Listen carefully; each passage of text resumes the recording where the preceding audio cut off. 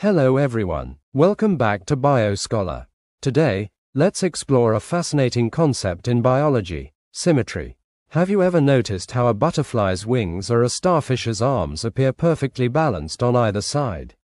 That's symmetry, and it's not just beautiful, it's biologically important.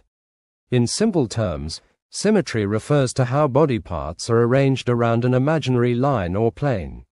It's one of the key features scientists use to classify organisms. Why? Because the type of symmetry an organism has can tell us a lot about how it moves, how it feeds, and even how it evolved. So, let's break down the different types of symmetry and understand what they reveal about the living world. To classify and organize living organisms, scientists often use the terms symmetrical and asymmetrical. If an organism has a random, irregular shape with no clear pattern or balance, scientists call it asymmetrical. This means the organism does not have a defined body plan. There's no way to divide it into equal halves.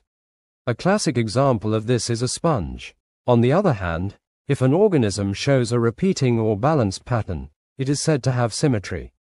This means its body parts are arranged in a specific, organized way, often around a line or a central point.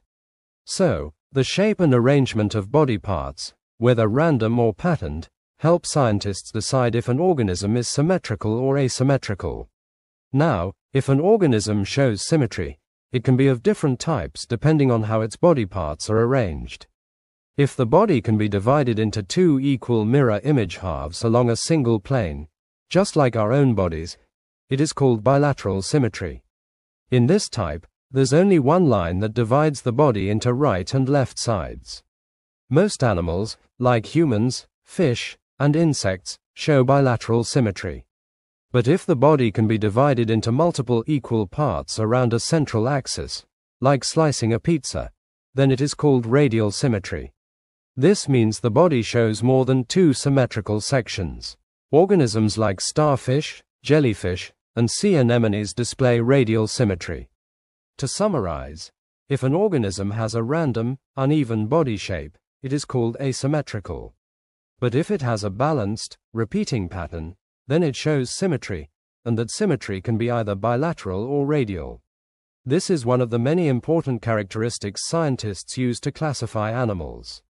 Now, on this slide, you're seeing a variety of animals. Your task: look at their body shapes and classify them. Do they show bilateral symmetry, radial symmetry, or are they asymmetrical? Tell me your answers in the comment section below. And if you want to learn about the 5 kingdom system in the same fun and visual way, click on this video right here. And I see you there.